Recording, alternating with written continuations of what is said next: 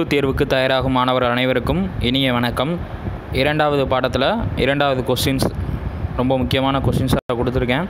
இதில் கண்டிப்பாக ஒரு 2 கொஸ்டின்ஸ் 3 கொஸ்டின்ஸ் ஆகுது எதிர்பார்க்கலாம். கொஸ்டின் லிமிட்டடாக தான் இருக்கும், பட் ஆனால் கரெக்டாக இருக்கும். ஃபர்ஸ்ட் கொஸ்டின், உடன்கட்டை ஏறும் பழக்கத்தை நிறுத்த முயன்ற போர்ச்சுகீசிய ஆளுநர் யார்? அல்புகர். முக்கியமான கொஸ்டின், உடன்கட்டை ஏறும் பழக்கத்தை நிறுத்த முயன்ற போர்ச்சுகீசிய ஆளுநர் யார்? அல்புகர். ரொம்ப முக்கியமான கொஸ்டின். முதல்ல முயன்றது யாருன்னு பார்த்தீங்கன்னா அல்புகர் தான். அல்புகர் இது மட்டும் செய்யலை, இந்திய மக்கள் மீது பெரிதும் நம்பிக்கை வச்சுருந்தார். அதுக்கடுத்து பார்த்தீங்கன்னா போர்ச்சுகீஸின் தலைநகரம் கோவா 1515 இவரோட தலைமையில் தான் அந்த தலைநகரை மாற்றம் பண்ணாங்க. கோவா தலைநகராக ஆக்குதல் யார்? அல்புகர். ஞாபகம் வச்சுக்கோங்க. 1515, அதனால தான் அந்த ஏரை எழுதியிருந்தேன், ஞாபகம் வச்சுக்கோங்க.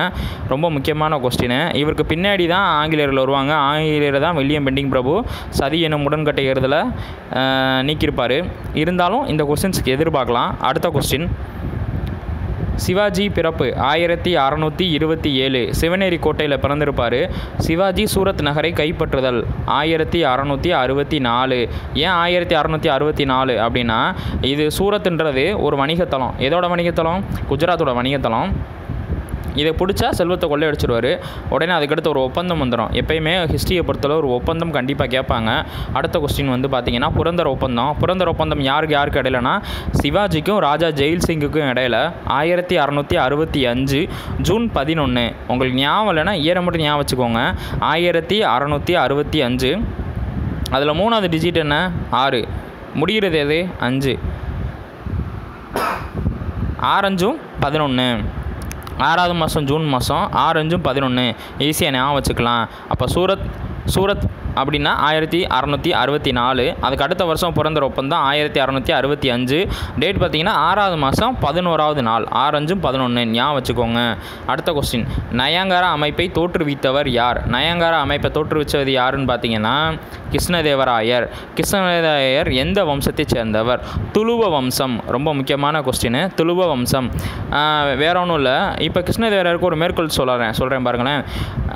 முழு நிறைவான மனிதர் அல்லது அரசர், முழு நிறைவான அரசர் அப்படின்னு யாரை சொல்லலாம் அப்படின்னா கிருஷ்ணதேவராயரை சொல்லலாம். அப்படி சொன்னது யாருன்னா டோமிங்கோ பயஸ் அவர் சொல்லியிருப்பார். ரொம்ப முக்கியமான கொஸ்டின். இப்போ கிருஷ்ணதேவராயர் எந்த வம்சத்தை கேட்டாங்கன்னா துளுவ வம்சம். எந்த ஆண்டு மறைந்தார்னு கேட்பாங்க. 1529 கிருஷ்ணதேவராயர். ரொம்ப முக்கியமான கொஸ்டின். நயங்கரா அமைப்பை யார் தோற்றுவிச்சா? கிருஷ்ணதேவராயர். மறந்துடாதீங்க. நெக்ஸ்ட் கொஸ்டின், கிராம அளவில் வருவாய் வசூலை மத்திய அரசுக்கு அனுப்பும் பணியை மேற்கொண்டவர் யார்? பட்டேல். கிராமத்தில் வரி வசூல் பண்ணுறது யார்? பட்டுன்னு வசூல் பண்ணணும், பட்டேல். ஞாபகம் வச்சுக்கோங்க. கிராமத்தில் என்ன செய்வாங்க? பட்டுன்னு வசூல் பண்ணிகிட்டே இருப்பாங்க. ஞாபகம் வச்சுக்கோங்க, பட்டேல். ரொம்ப முக்கியமான கொஸ்டின். தமிழ்நாட்டின் முதலாவது வன உயிரியல் பூங்கா எங்கே அமைந்துள்ளது? தஞ்சை அரண்மனையில். யார் கொண்டு வந்திருப்பார் அப்படின்னா 2ஆம் சரபோஜி மன்னர். வன உயிரியல் பூங்கா அப்படின்னா இப்போ இருக்கிற வண்டலூர், அது மாதிரி முன்னாடி கொஸ்டின்ஸ் கேட்பாங்க. தமிழ்நாட்டில் முதலாவது வன உயிரியல் பூங்கா எங்கே அமைந்துள்ளது அப்படின்னா தஞ்சை அரண்மனை. கொண்டு வந்தது யார்? 2ஆம் சரபோஜி மன்னர். சிவாஜியின் அரசியல் குரு யார்? குரு ராம்தாஸ். சிவாஜியோட பாதுகாவலர் யார்? தாதாஜி கொண்டதேவ். ரொம்ப முக்கியமான கொஸ்டின். அடுத்து, ஒரு வருட வருமானத்துக்கு வரி செலுத்துவது. ஒரு வருட வருமானத்திற்கு சமமான வரி எது? கொஸ்டின், ஒரு வருட வருமானத்திற்கு சமமான வரி எது அப்படின்னா, இப்போ வரி ஒரு வருஷத்துக்கு வரி என்ன செய்வோம்? வட்டியாக கட்டும். வட்டி பட்டி, தஸ்தி பட்டி அல்லது குர்ஜா பட்டி. நல்லா ஞாபகம் வச்சுக்கோங்க. தஸ்தி பட்டி அல்லது குர்ஜா பட்டி, வட்டி பட்டி. ஞாபகம் வச்சுக்கோங்க. ஒரு வருடத்திற்கு தேவையான வரியை செலுத்துறதுக்கு பேர் என்ன? குர்ஜா பட்டி அல்லது தஸ்தி பட்டி, வட்டி பட்டி. ஞாபகம் வச்சுக்கோங்க. ரொம்ப முக்கியமான கொஸ்டின். ஒரு வருடத்திற்கான வட்டி எப்பயுமே கணக்கில் என்ன செய்வோம்? 1 வருடம் 2 வருடம் தான் போடுவோம். அப்போ ஒரு வருடத்துக்கு என்ன செய்வோம்? வட்டியை போடுவோம். வட்டி என்ன செய்யும்? பட்டியில் கிடைக்கும். ஞாபகம் வச்சுக்கோங்க. அதை எப்படி சொல்லலாம் அப்படின்னா தஸ்தி பட்டி அல்லது குர்ஜா பட்டி. அடுத்து, 3வது பனிப்பட்டு போர் நடந்த வருடம் 1761 ஜனவரி 14. ஜனவரி 14 பொங்கல். ஞாபகம் வச்சுக்கோங்க. அந்த டேட்டை ஞாபகம் வச்சுக்கோங்க. 1761 ஜனவரி 14. யார் பொங்கல் வச்சுட்டாங்க? யாருக்கு பொங்கல் வச்சுருக்காங்க? மராத்தியருக்கு பொங்கல் வச்சுட்டாங்க. யார் வச்சது? அகமது ஷா அப்தாலி வச்சிட்டாரு. எந்த வருஷம் 1761 ஜனவரி 14. ஈஸி ஞாபகம் வச்சுக்கலாம். நான் எதுக்கு அந்த பொங்கல்ன்ற வார்த்தையை பயன்படுத்தினேன்னா ஜனவரி 14 மேக்ஸிமம் பொங்கல் செலிப்ரேஷன்ஸ் ஸ்டார்ட் ஆயிரும். அதனால் நான் சொன்னேன் அந்த ஈஸியை ஞாபகம் வச்சிருக்கிறதுக்காக. அந்த டேட்டு நிறையா புக்கில் இருக்காது, அதனால் உங்களுக்கு ஈஸியாக புரியறதுக்காக சொன்னேன். மராத்தியர் யாரை பொங்க வச்சுட்டாரு? அகமது ஷா அப்தாலி. அகமது ஷா அப்தாலி எங்கேருந்து வருவாருன்னா ஆப்கான்லேருந்து வருவார். ரொம்ப முக்கியமான கொஸ்டின். அகமது ஷா அப்தாலி எந்த மன்னர் அப்படின்னு கேட்டாங்கன்னா ஆப்கான் மன்னர். இப்படி கொஸ்டின்ஸ் கூட கேட்கலாம். மராத்திய பேரரசு முடிய காரணம் யார்? அகமது ஷா அப்தாலி. அல்லது முடிய காரணமான போர் எது? மூன்றாவது பனிப்பட்ட போர் 1761 ஜனவரி 14. ரொம்ப முக்கியமான கொஸ்டின். மராத்திய பேரரசின் கடைசி அரசர் யார்? 2ஆம் பாஜிராவ். ரொம்ப முக்கியமான question. Move to next question.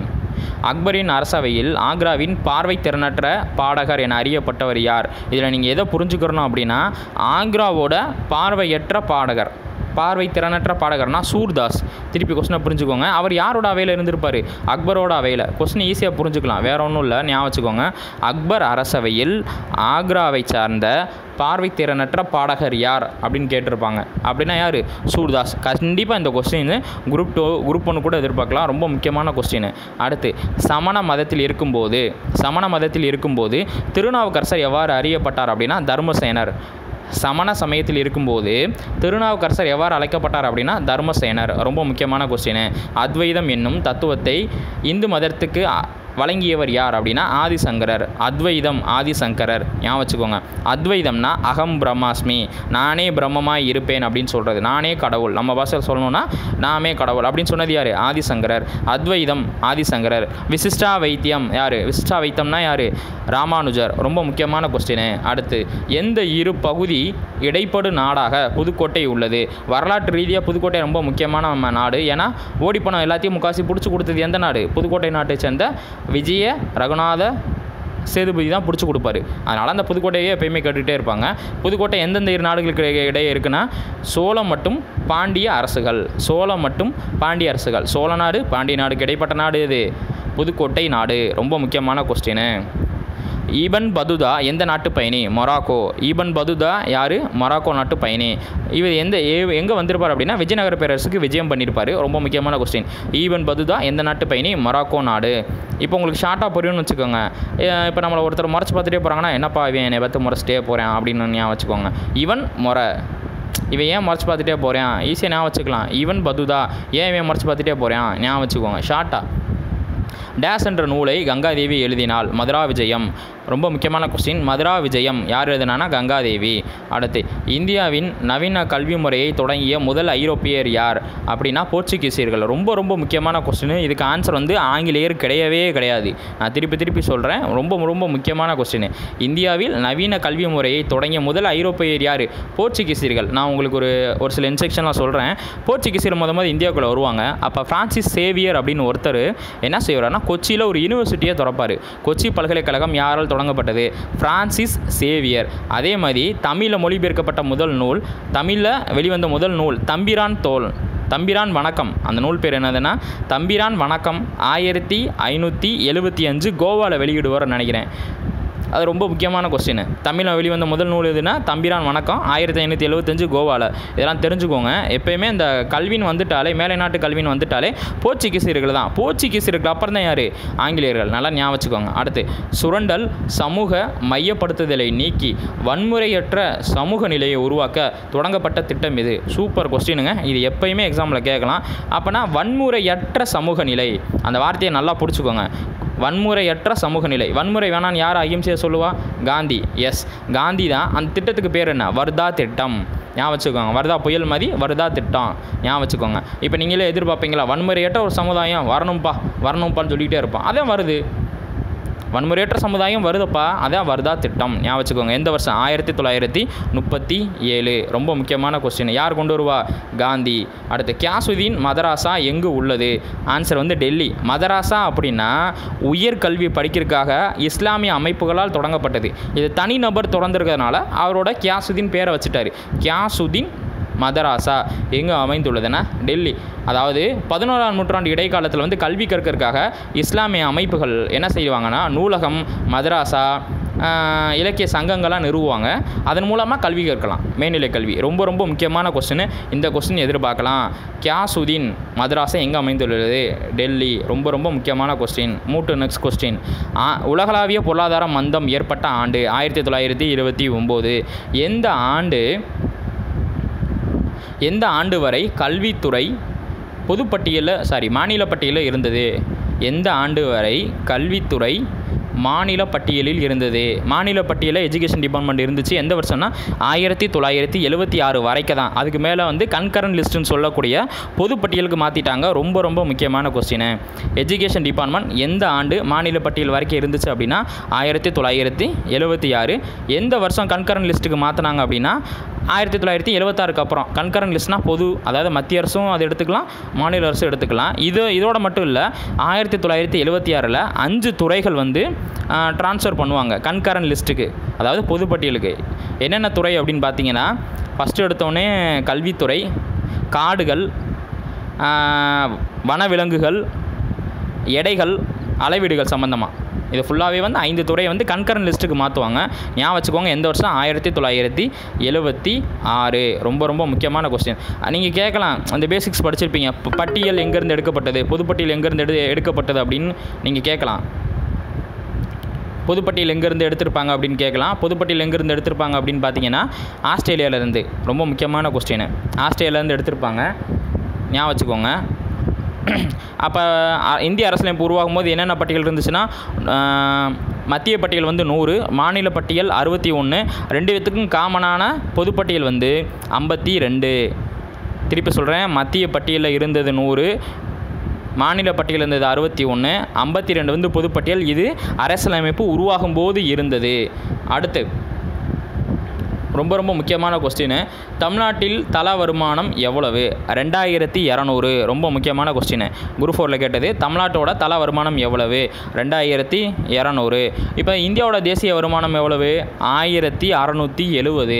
அப்போ எது அதிகம்? தமிழ்நாடு தான் அதிகம். அப்போ எத்தனை மடங்கு அதிகம்? அது கொஸ்டின்ஸ் கேட்பாங்க. எத்தனை மடங்கு அதிகம்னா 1.75 மடங்கு அதிகம். எத்தனை மடங்கு அதிகம்?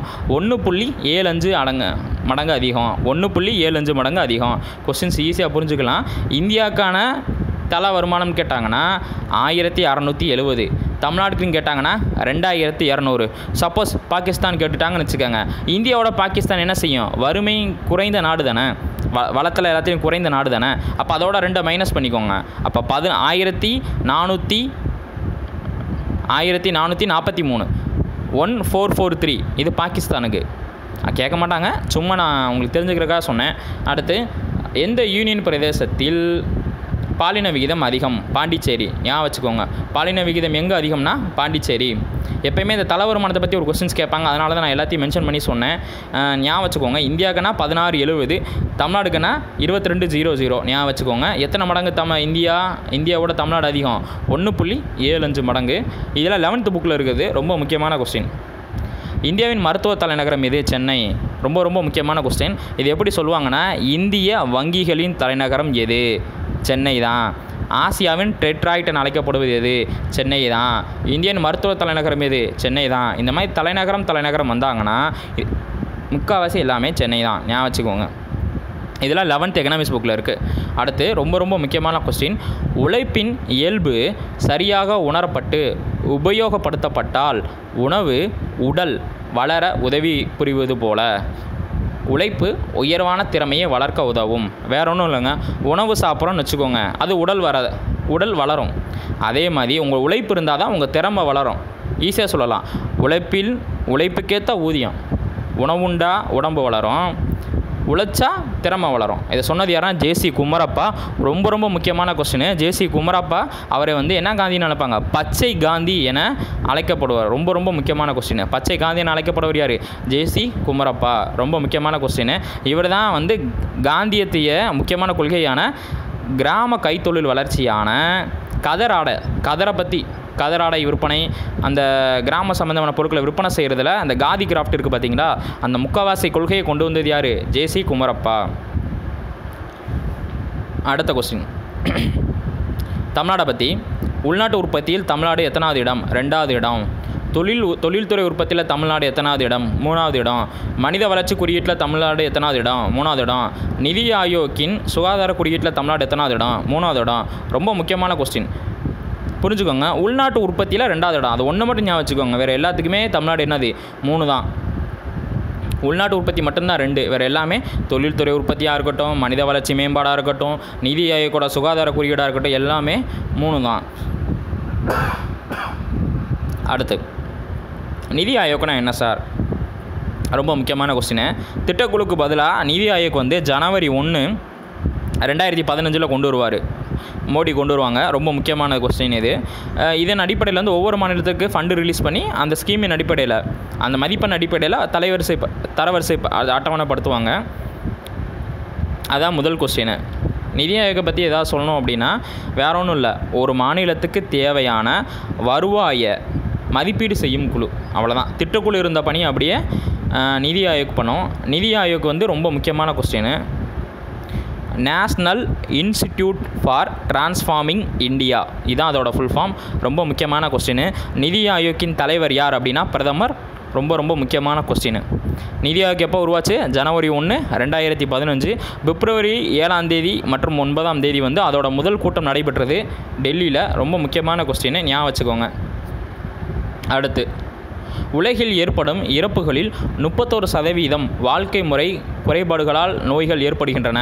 அது எந்த வாழ்க்கை முறை குறைபாடு நோய்கள் அப்படின்னா இதய நோய்கள். ரொம்ப ரொம்ப முக்கியமான கொஸ்டின். உலகில் ஏற்படும் இறப்புகளில் 31% வாழ்க்கை முறை குறைபாடுகளால் ஏற்படும்.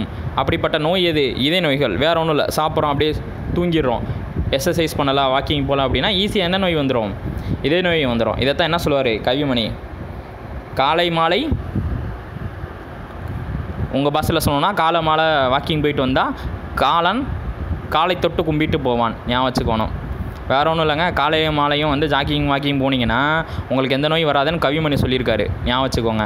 இதில் வந்து இந்த 31%ன்றது உங்களுக்கு ரொம்ப முக்கியமானது. 31% உலக மக்கள் எதால் பாதிக்கப்படுறாங்கன்னு கேட்டாங்கன்னா இதய நோய். இதெல்லாம் வந்து மனிதனில் ஏற்படும் நோய்கள்ன்றத ஒரு டாப்பிக்லேருந்து எடுக்கப்பட்ட கொஸ்டின். ரொம்ப முக்கியமான கொஸ்டின். அடுத்து, உலக மலேரியா தினம் ஏப்ரல் 25. ரொம்ப ரொம்ப முக்கியமான கொஸ்டின். இது வந்து TNPSCயில் ஆல்ரெடி கேட்டிருக்காங்க.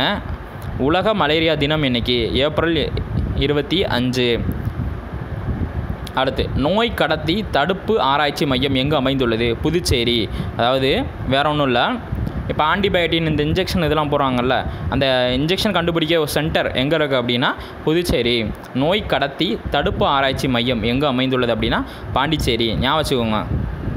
அடுத்து, எந்த வைரஸ் மூளை புற்றுநோய்க்கு எதிராக அறுவை சிகிச்சை ஆயுதமாக பயன்படுகிறது? எந்த வைரஸ் மூளை புற்றுநோய்க்கு எதிராக அறுவை சிகிச்சை ஆயுதமாக பயன்படுத்த முடியும்? அதாவது ஒரு வைரஸுக்கு பதிலாக இன்னொரு வைரஸ் அனுப்புறது. இப்போ ஒரு வைரஸால் அஃபெக்ட் ஆனாங்கன்னா அதுக்கு பதிலாக இன்னொரு வைரஸை அனுப்பிச்சி விடுறது. அனுப்பிச்சி விட்டால் அந்த வைரஸ் என்ன செஞ்சிடும்? அந்த வைரஸை கொன்றும். அப்படி அனுப்புகிற வைரஸ் தான் மூளை புற்றுநோய்க்கு எதிராக ஜிகா வைரஸ். ஞாபகம் வச்சுக்கணும். மூளை புற்றுநோய்க்கு எதிராகனா மூளை என்ன செய்யும்? ஜெகாபைட்ஸ் டேட்டாவை நம்ம மூளையில் சேர்த்து வச்சுக்கிற முடியும். ரொம்ப ரொம்ப ஈஸி. மூளையில் என்ன செய்யலாம்? நிறைய டேட்டாவை சேர்த்து வச்சுக்கலாம். ஜிகாபைட்ஸ், மெகாபைட்ஸ், இதில் அந்த மாதிரி நிறைய இன்ஃபர்மேஷனை சேர்த்து வச்சுக்கலாம். அதனால் மூளை புற்றுநோய்னு வந்துட்டாலே ஜிகா வைரஸ். ஞாபகம் வச்சுக்கோங்க, ஜிகா வைரஸ். இப்போ வைரஸுக்கு எதிரான புரதம் அப்படின்னு சொன்னால் இன்டர்ஃபெரான். ஞாபகம் வச்சுக்கோங்க.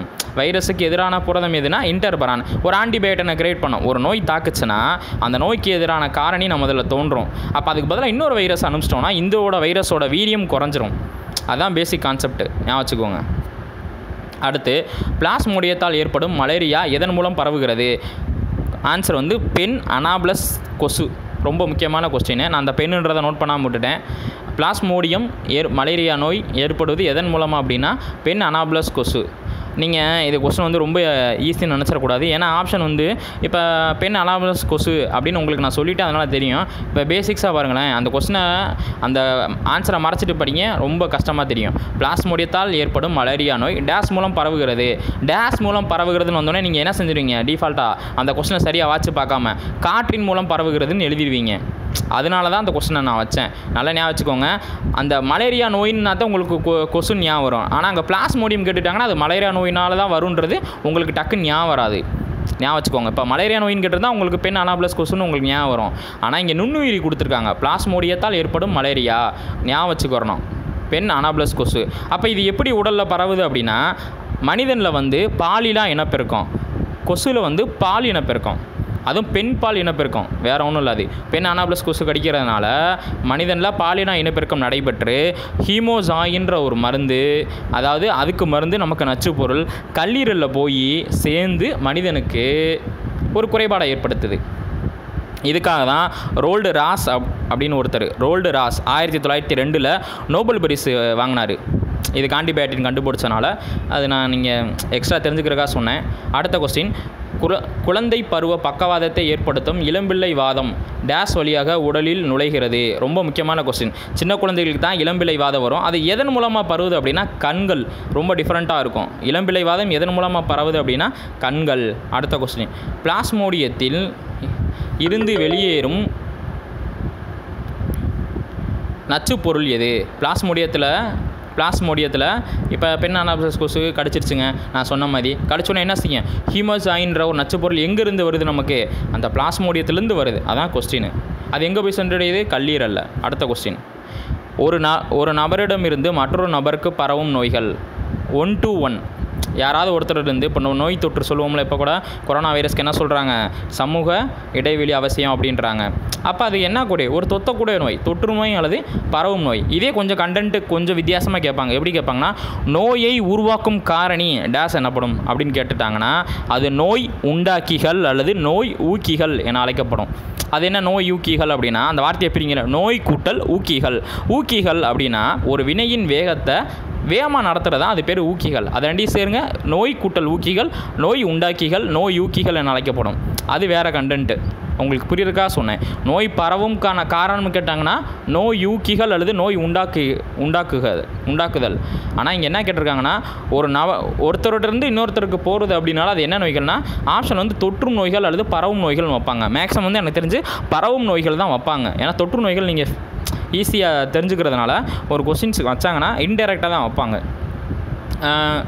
இப்போ கூட கேட்கலாம், கொரோனா வைரஸ் ஒரு டேஸ் நோய் அப்படின்னு என்ன சொல்லணும், பரவும் நோய் தான் சொல்லணும், தொற்று நோய் அல்லது பரவும் நோய். ஏன்னா ஒருத்தரோட ஈஸியாக ஓடிடும், ஞாபகம் வச்சுக்கோங்க. அடுத்து, டைஃபாய்டு காய்ச்சல் இருப்பதை உறுதிப்படுத்தும் ஆய்வு எது? ரொம்ப ரொம்ப முக்கியமான கொஸ்டின். டைஃபாய்டு அப்படின்னா வைடல் சோதனை. உங்களுக்கு ஷார்ட்டாக சொல்கிறேன் பாருங்கள், வையி டையி ஈஸியாக புரிஞ்சுக்கலாம். டையி. டைஃபாய்டு சோதனைக்கு உதவுவது எது? வைடால் சோதனை. ஞாபகம் வச்சுக்கோங்க, ரொம்ப ரொம்ப முக்கியமான கொஸ்டின்.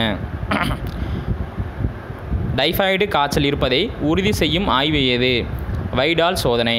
அடுத்து, பன்றி காய்ச்சல் முதலாக எந்த ஆண்டு தொற்று நோயாக அறிவிக்கப்பட்டது? 1919. ரொம்ப முக்கியமான கொஸ்டின். பன்றி காய்ச்சல் முதலாக எந்த ஆண்டு தொற்று நோயாக அறிவிக்கப்பட்டது? 1919. ரொம்ப முக்கியமான கொஸ்டின். இதே மாதிரி ஹிஸ்ட்ரியில் இந்த 1919 எதுக்கு வரும், மாண்டகு செமஸ் போர்டு அவரோட திட்டம் அறிவித்தது 1919. அதே மாதிரி கால்நடை கணக்கெடுப்பு 1909, 1919. ரொம்ப முக்கியமான கொஸ்டின். 10 வருஷத்துக்கு ஒரு எடுப்பாங்க. இந்த மாதிரி கொஸ்டின்ஸ்லாம் நிறையா வரும், ஞாபகம் பண்ணிக்கோங்க. இந்த இயரை மட்டும் கொஞ்சம் மனப்பாடம் பண்ணிக்கோங்க. தேங்க்யூ.